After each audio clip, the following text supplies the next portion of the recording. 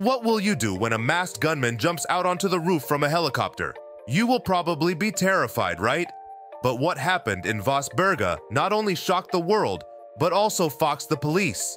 Stick on as we are going to unravel the story of the group who robbed a cash depot with the help of a helicopter. In the early hours of September 23, 2009, around 5 a.m., the overnight crew of the G4S cash service building in Vastberga, Sweden were going about their daily tasks, including counting money on the 6th floor after receiving it from the vault on the 2nd floor. It was a poor building design that couldn't be changed, but it would unknowingly make them a target. At around 5:15 a.m., the group leader Oscar Lindgren began hearing a rattling of the windows. At first he thought nothing of it, attributing the sounds to the idling trucks outside waiting for the cash. The truck sounds were so common that the team would often joke about it sounding like someone was coming to rob. But little did they know that what they were joking about was going to get real. At this time, the vibrations were felt and heard in the insulated cash room. And that wasn't a joking matter. It was clear it wasn't just trucks. Oscar ordered the team to stop and turn off the machine so he could hear the sound better. It was so out of place they called the security team on the 3rd floor to investigate. Oscar then left the insulated room to investigate the commotion. Outside of the room, on the far side of the building, he saw 2 men all dressed in black wearing motorcycle helmets, and a third coming down a set of ladders leading to the window. Around the ladders on the floor lay broken glass, and Oscar realized what was going on. He shouted to his team, alerting them they were being robbed, and triggered the panic alarm.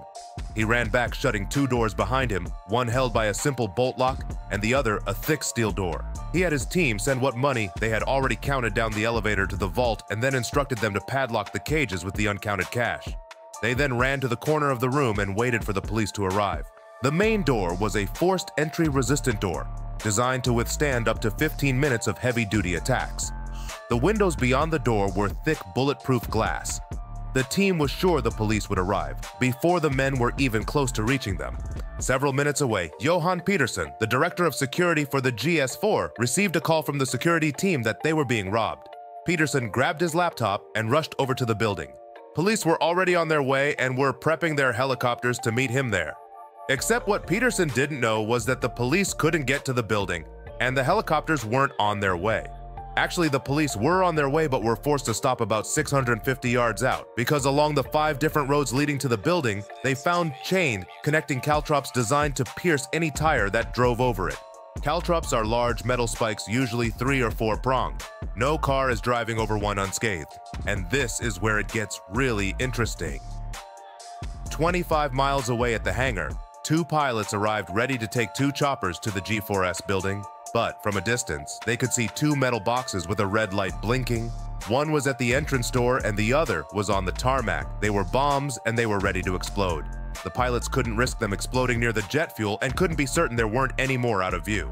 This led police to realize the people robbing the G4S building weren't just a bunch of opportunists with a helicopter, they were dealing with professionals. Back in the building, Oscar and his team had now heard the 3rd explosion, and the latest one told them the thieves were close to getting into the room. Oscar made the decision to break protocol and evacuate his team, leading them down the elevator and out to the 2nd floor vault. Moments later, a 4th explosion allowed the thieves into the room. Johan Peterson finds the police command center, sets up his laptop, and taps into a live feed of the cameras.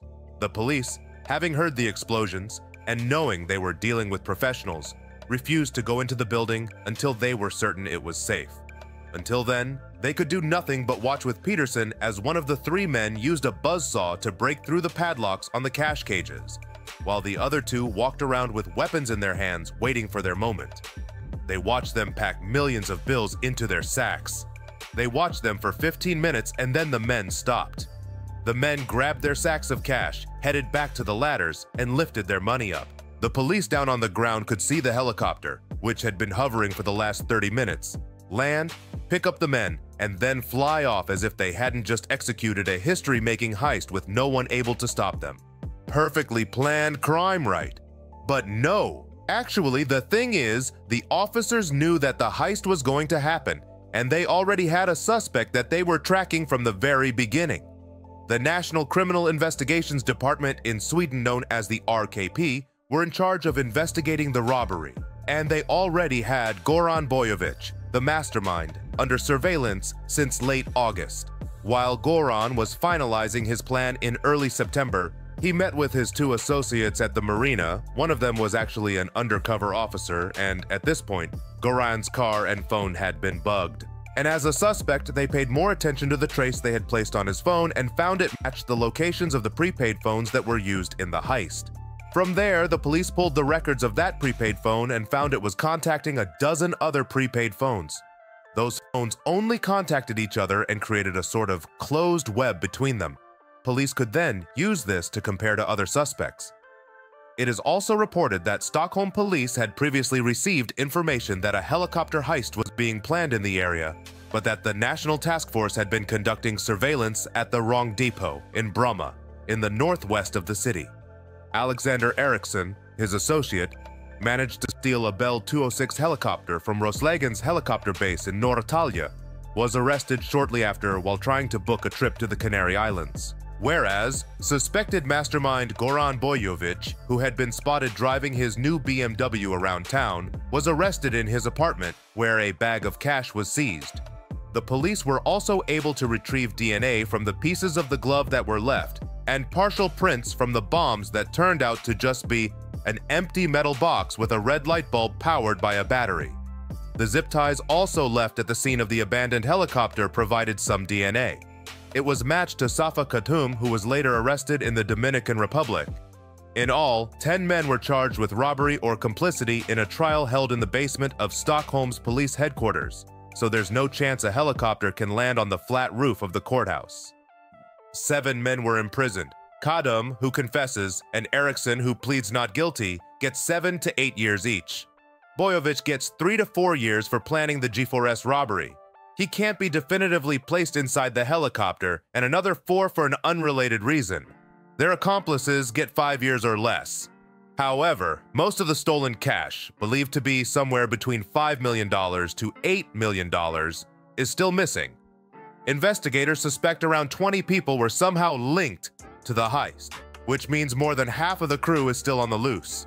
The rest are out of prison. And that wraps up today's content. If you enjoyed the video, give it a thumbs up and also don't forget to subscribe to our channel.